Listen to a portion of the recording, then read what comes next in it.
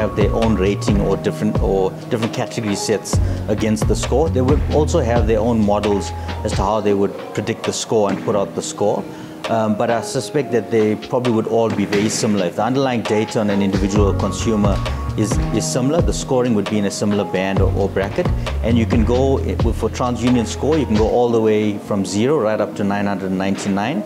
Anything above around 760 probably puts you in excellent category. And then from there going down is probably if you have issues on your payment profile or how you conduct yourself on your accounts, you might have a worse score.